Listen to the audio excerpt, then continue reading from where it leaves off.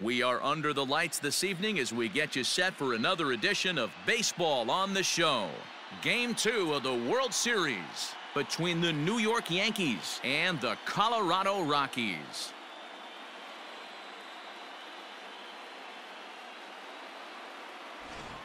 Hi again, everybody. Matt Vasgersian. Welcome to the World Series here on the show. I'm joined by Mark DeRosa and Dan Plesac. And Danny, an important ball game coming up here in Game 2. Well, in a 7-game series, winning Game 1 on the road is great, but it doesn't mean all that much if you can't back it up and win Game 2.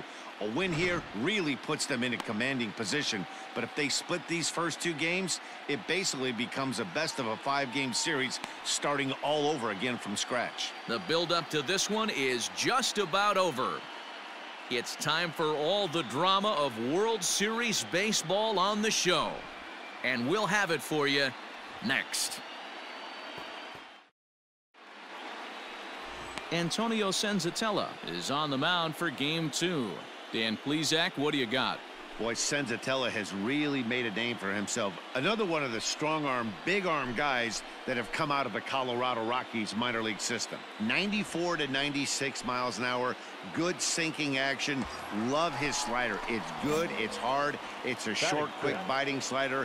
His changeup has gotten better. His best quality, he's not afraid to attack the strike zone. 0-1. Well out in front of the breaking ball there for a strike. Hey, you know the pitcher right now, he's looking for that best friend, that double play ball. This is where you have to really be disciplined at the plate and make sure that you get a pitch that's above the knees that you can get in the air.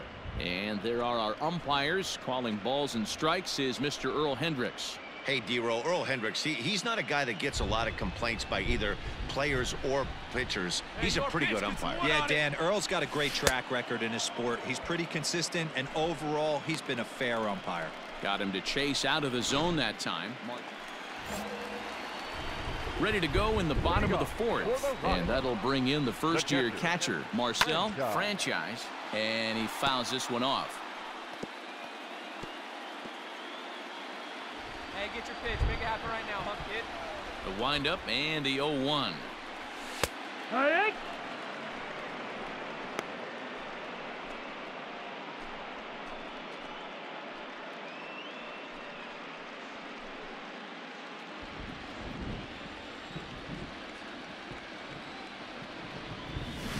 And he chased it in the dirt. Sanchez has it. He'll throw down to first, 1 away. Stepping in, Marcel Franchise. He'll look to bounce back after striking out his last time up. Yeah, and he didn't put up much of a fight either, Matty. Got to find a way. Can't go down 3 pitches. I don't care if you're staring at him or swinging at him. You have to find a way to make. He's in at second safely. As also on the play, a run comes across to score. He didn't fool anybody there because he was waiting on that curveball all the way. Stays back and lets it break right over the heart of the plate. Gives it a ride and drives in a run. Nice piece of hitting right there. The 2-2. And now the runner's trying for third. Popped up. Voit has a play. 2 gone.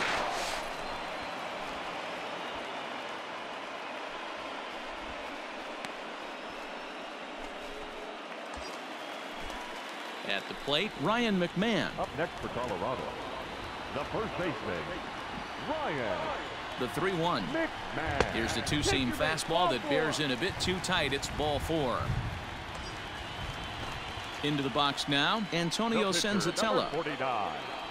Antonio Senzatella. Set to deliver on 0-2. Here it comes. Get down, Pitch outside. The throw.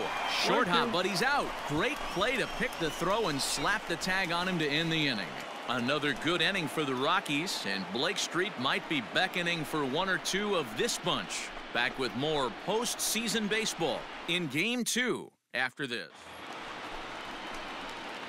Bottom of inning number 8 set to go, and that'll bring forth the power-speed combination. Marcel Franchise.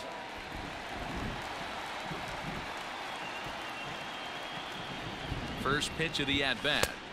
A little tardy there. No balls and a strike.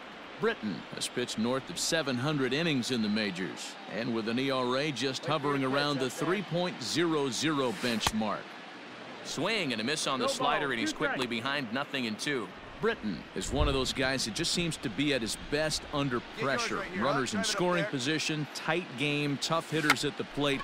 That's when he's at his best. One of the keys, Matty V, to being a good reliever is being able to pitch out of trouble. Trouble that's created by the pitchers before you, or sometimes you even have some mess that you put on yourself. Hey, regardless if it's a...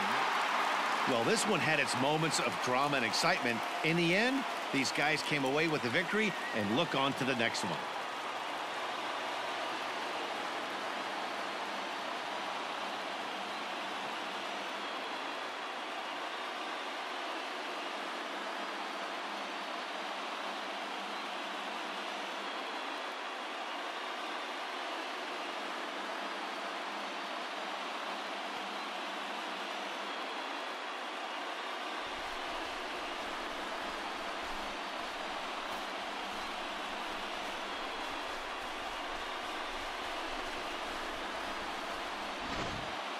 Before we take our leave, time for a look at our final line score here in what turned out to be a close 2-run victory.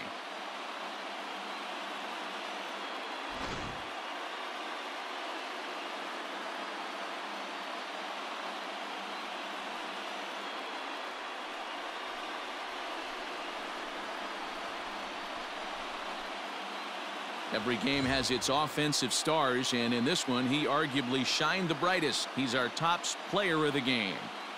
Well, when your one hit of the game is a home run, and it ends up being a really critical one, you have to feel pretty good. It wasn't a huge day on the stat sheet, but it led his team to a win, and that's all you can hope for as a player. A 6-4 finish in tonight's affair. Colorado have evened up this World Series at 1 game apiece. Antonio Senzatella is credited with the win. James Paxton struggled and gets the loss after giving up 6 earned. So that just about does it for Mark DeRosa, Dan Plesac, Heidi Watney, and our entire crew. I'm Matt Vasgersian. You've been watching MLB The Show. For more, make your way over to the Show Nation.